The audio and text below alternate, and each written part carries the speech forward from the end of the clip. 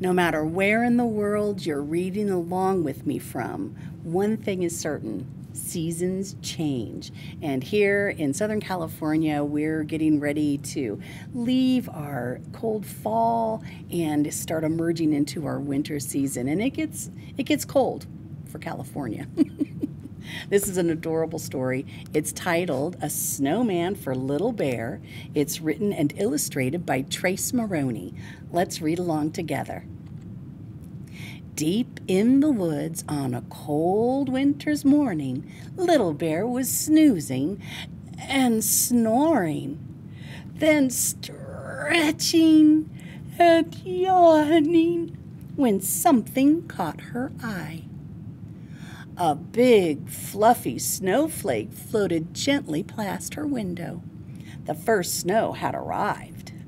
She squealed with excitement. No one loved snow more than Little Bear. As fast as barely possible, she put on a woolly hat with a pom-pom on top, a stripy scarf, a snuggly coat, some snow boots, and finally, mittens. Then she raced out the door into the soft, white snow.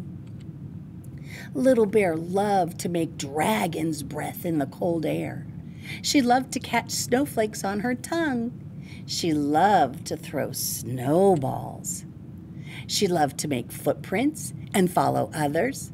She loved to go fast on her sled.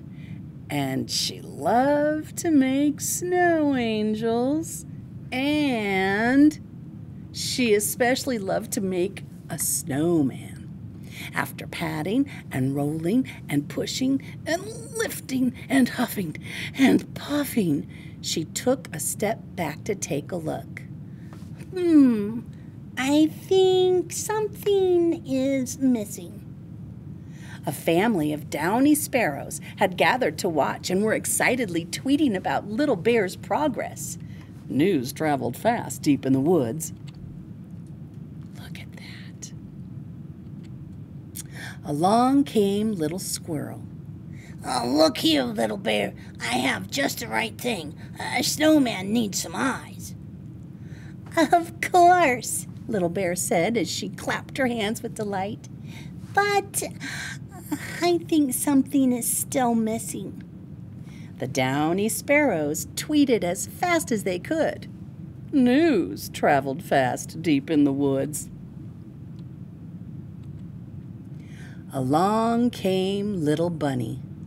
Look here, Little Bear. I have just the right thing. A snowman needs a nose.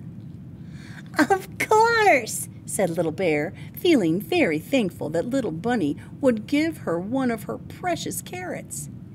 But I think something is still missing. The downy sparrows tweeted as fast as they could. News traveled fast deep in the woods.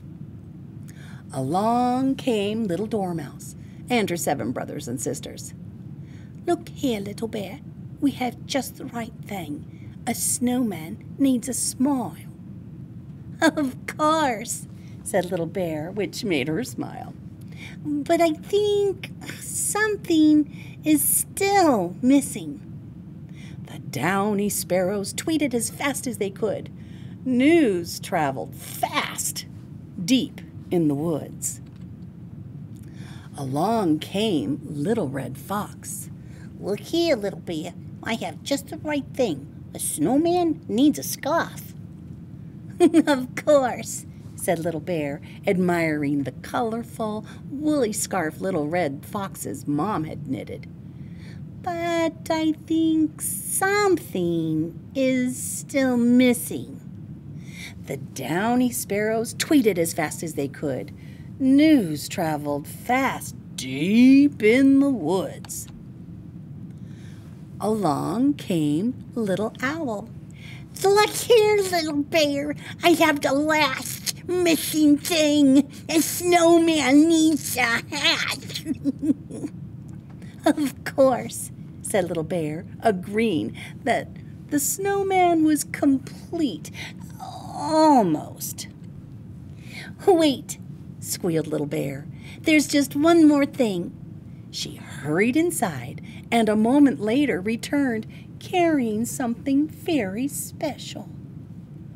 Oh, look at that. Look here, said Little Bear. I have just the right thing. Oh, I see some love in that heart shape, don't you? Oh, look at that. And she had. The downy sparrows tweeted as fast as they could. The best ever snowman had been made in the woods. Look at that. That's a lot of work. If you've ever tried to build a snowman, you know that's a lot of work. Deep in the woods on a cold winter's evening, Little Bear was stretching. And yawning. Then snoozing and